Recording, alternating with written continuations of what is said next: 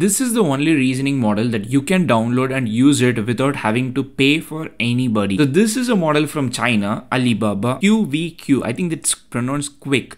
This is a 72 billion parameter model, but unlike any other model that you have got, this is the first fully open weight. I mean, like with Apache 2.0 license, reasoning model. We have got a bunch of reasoning models like O1 from OpenAI, O3 from OpenAI, recently very popular.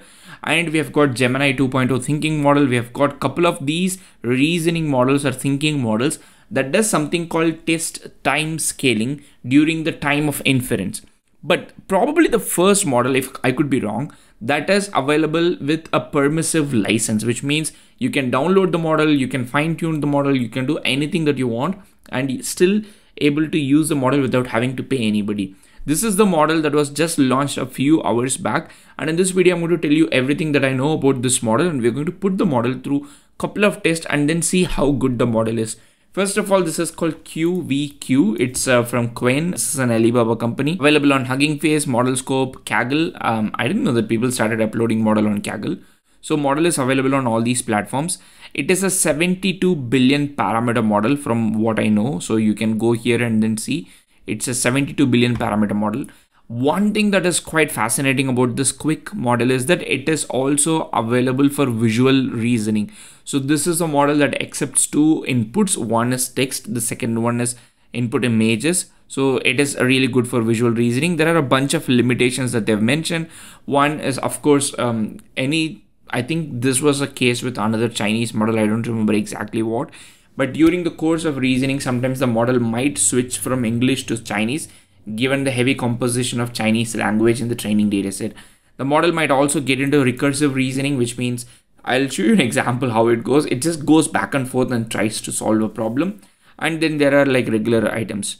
The main thing here is that the model is really good according to the benchmarks. If you take 4 benchmarks that they've shared, MMMU, this is the MMLU equivalent for the multimodality, so for vision primarily.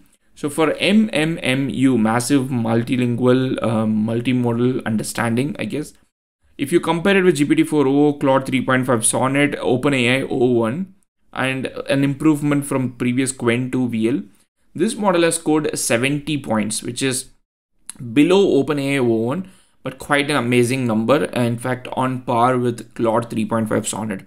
This also makes me wonder that what has Anthropic done with Claude 3.5 Sonnet? I mean, it's quite magical, to be honest. Like, we have got reasoning models, we have got latest models, but nothing seems to beat the vibe of what Claude 3.5 Sonnet can do. I mean, I'm not saying this is AGI or like it's solving ArcAGI, but the model seems to be solid, like really solid. I don't know what is the recipe or secret behind it, but Anthropic has done really good with Claude 3.5 Sonnet. But if you see the other benchmarks like Math Vista for math problems, the quick model has scored 71.4, which is much better than a Claude 3.5 Sonnet and the previous version of Qwen 2 VL 72 billion parameter model. Math Vision once again on par with Claude 3.5 Sonnet, and Olympiad Bench, this has scored 20.4, where GPT-4 has scored 25. This has been my concern with the reasoning models or the thinking models. They seem to be really good at certain set of problems, but sometimes they seem to be extremely bad. So it's very hard to figure out what is the use case where these models are particularly good at. But this model, they've given a couple of examples where the model has done extremely well. One is a math problem. So they've given the table and then said given h of x is equal to f of x into g of x. What is find h this apostrophe 2? I forgot what is it. Is it like the complement thing? If it is in the set theory, you have to go outside. Not sure what is it. So using the table below, and they've got the next problem, which is like the graphical problem, visual reasoning. And there is this nice, interesting, you've given the sofa and then asked for the volume, and some Chinese problems as well. So according to them, the model does all these things pretty good. So if you were to use the model, the quantized version is not yet available at the time of this recording, but you can go to Hugging Face's Model Hub and you can see the model is already available with the information about what is it and how you can use it. I am going to wait for a day or two for the quantization model, but if that does not come, I would probably run on RunPod or somewhere and then try to put together a tutorial for all of you to use it easily if you were to use the model.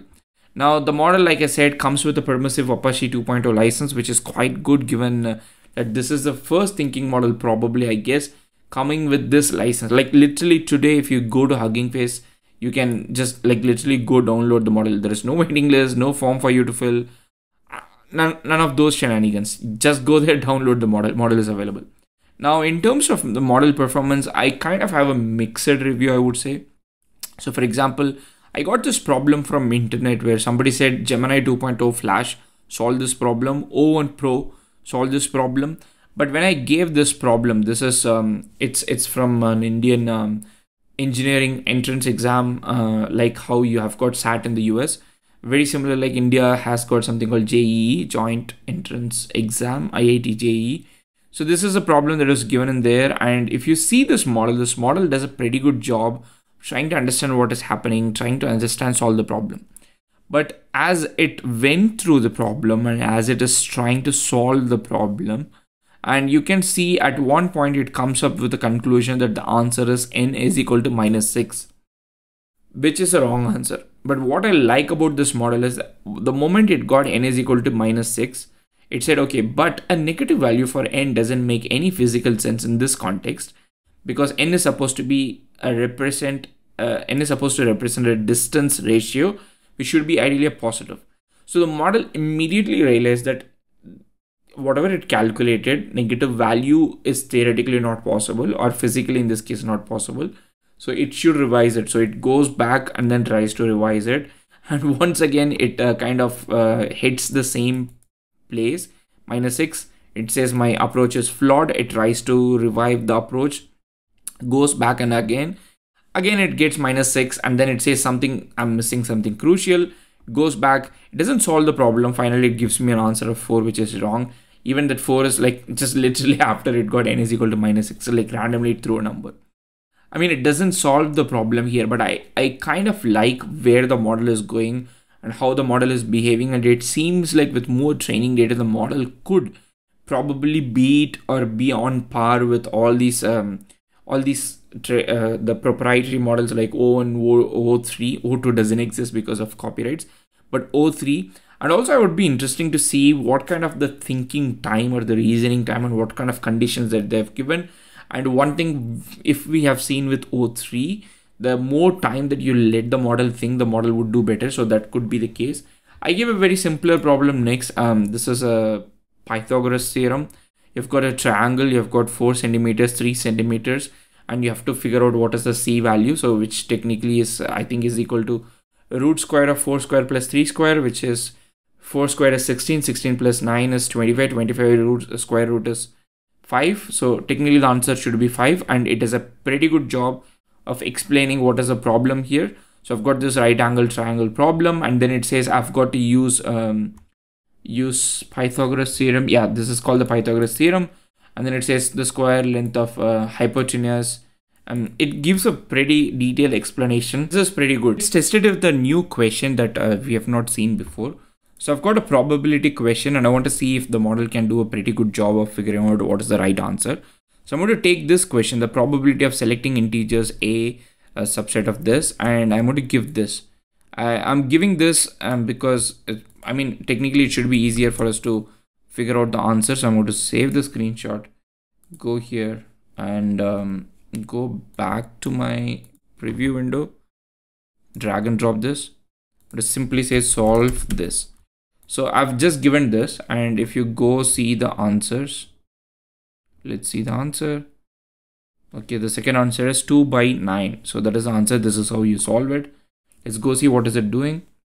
So I've got this probability problem here. I need to find the probability of selecting integers from this range, and then it goes on and on. And I don't have hope that it might solve it correctly.